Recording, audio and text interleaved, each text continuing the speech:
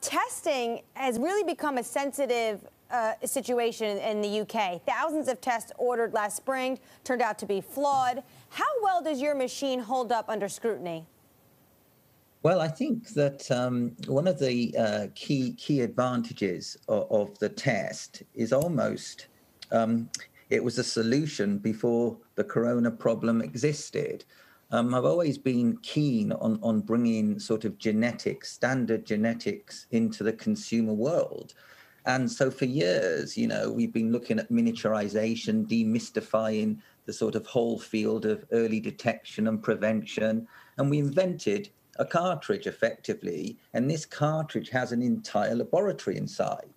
And this has been working, and it's been working in the field of genetics, looking at things like risks for diabetes, risks for hypertension, cholesterol, things actually that are nutrition related, which we know is also epidemic. So when it came to repurposing it for COVID, it was almost a marriage in heaven because it was so simple compared to what we'd been doing before. Before, it was looking for genetic errors, very small differences in our human DNA, where it came to looking at the RNA of the virus, it was almost binary. You've either got it or you haven't.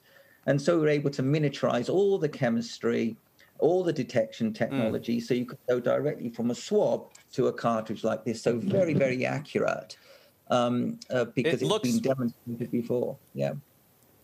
It looks fantastic. I have to say we're all impressed by the size of it, and who doesn't love gadgets? But when I hear those three letters, DNA, my Jason Bourne antennas start to shoot up, and I worry about, governments having too much information on me. What if I need to get off the grid someday? I mean, especially here in Germany where people are so privacy oriented. How do you get around those privacy concerns, Christofer? Yeah, so absolutely. And this is one of the reasons we brought the lab to the cartridge rather than sending your swab off to a lab. So, the traditional method is you take a swab, take a saliva, and you send it off to a laboratory. You don't know what's happening to your DNA. They could be, these companies, there are many companies, direct-to-consumer companies that could be selling your DNA off, as you say. They could be looking for information, important information. Whereas with this technology, you do the swabbing, it goes straight into the cartridge. The cartridge then will analyze your DNA, and this gets disposed of. So effectively, it's all done in situ. So there's no laboratory, you don't send anything off to a lab, and your DNA is disposed of. So there's no genetic material. And the only thing that gets sent to either a consumer in the retail world or to the hospital now for the coronavirus test is your result. It's the results of the genetic information that are important, not the genetic information. And that's the key differentiator between our technology and others that are on the market in the sort of consumer world. I mean, obviously, we're not looking at DNA in the viral world. We're looking at RNA, which is very, very different. Christofer, and thank you for showing us exactly how this device works. Given how tiny it is, it's not as cumbersome, I think, as many people would expect. Can you see this rolling out in more than just hospitals? Will this be, a feature at businesses or airports? Yeah, so I mean, the use case of this is really near patient. The whole point is decentralization. And it's taken something like the coronavirus to sort of bulldoze the sort of healthcare system, if you like, so that things don't have to always be operated in central labs. Tests like this are so important. So effectively, you can get the result as fast as you possibly can without the throughput. So therefore, sure, you can go to spoke areas, not just sort of big wards. You can go into sort of care homes.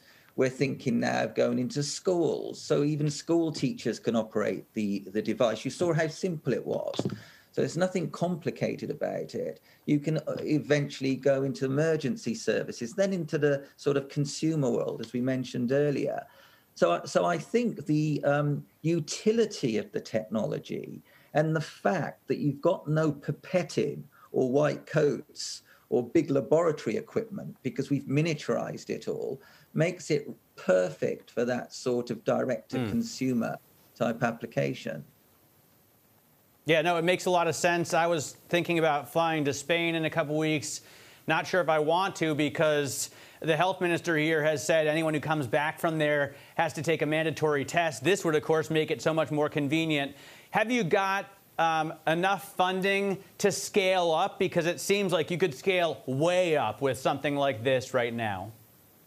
Yes, so as you mentioned at the start, I mean, we were a sort of consumer technology business, really trying to demystifying genetics and bringing it into the consumer world in a very friendly way. And it's to do with diet and nudging people to eat better based upon their DNA.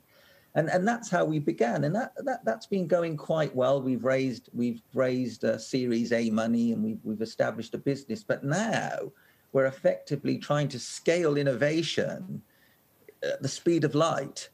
And so we're confronted with this sort of bulldozer now of a business, which we've got to manage. It's almost that we've bulldozed the healthcare system with something that was unusual for them. And now we're sort of mopping up and trying to get into that environment. So the funding, will take us to a point where we can get some very, very early revenues. But obviously, we're selling to the NHS at cost. This is not a big money-making exercise for the business. But the private sector is queuing up as a result of the publicity we've been getting. And that's where we can start making margins. And I think, therefore, sort of investment should hopefully come quite naturally as we start building up into the private sector.